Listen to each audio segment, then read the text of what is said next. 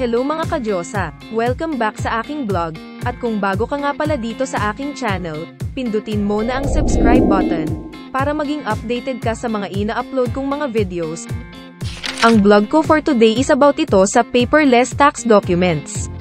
Ito yung natatanggap ng bawat YouTube creator, at ito yung nilalaman ng email from YouTube. Hi there! Sign up for your paperless tax documents in Adsense by December 31, 2021. Access your tax documents online and help save trees in just a couple of minutes. Paano ba mag-update ng paperless tax documents sa Adsense?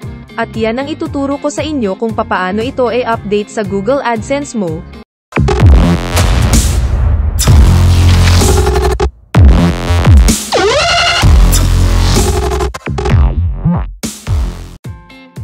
Sa pag-update ng paperless tax documents, mag-open ng internet browser.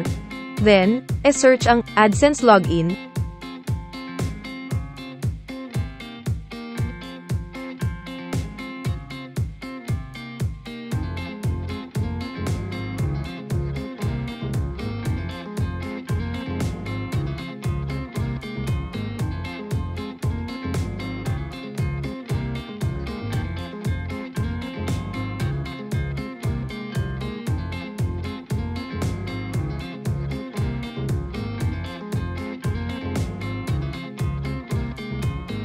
Mag-login sa iyong Google AdSense account kung hindi pa ito naka-login. Sa kaliwang bahagi ng AdSense dashboard, pumunta sa Payments.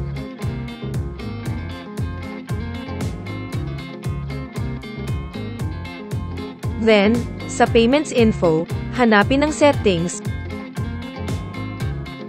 Pumunta o pindutin ang Manage Settings.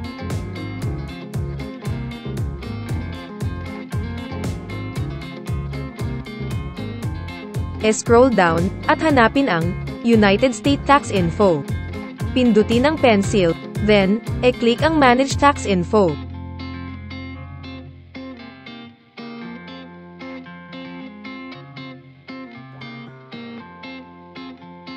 Then, click ang Manage Delivery Preferences.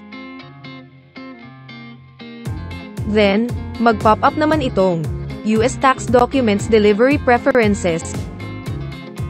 Put check sa I accept the paperless delivery preferences. Ang ibig sabihin nito, mare-receive mo ang iyong tax documents electronically instead of by mail. At sa pamamagitan din nitong paperless, mapoprotektahan mo ang iyong mga personal information.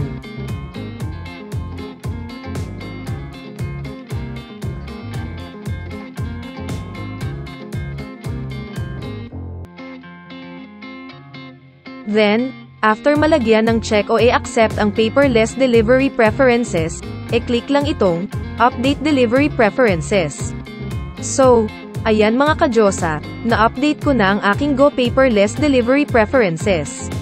Sa pag-update nito, ang aking tax documents is mare-receive ko na siya electronically.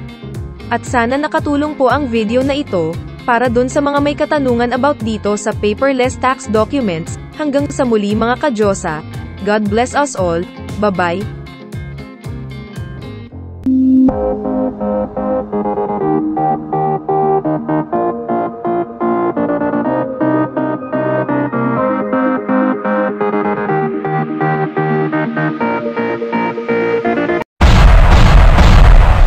Subscribe now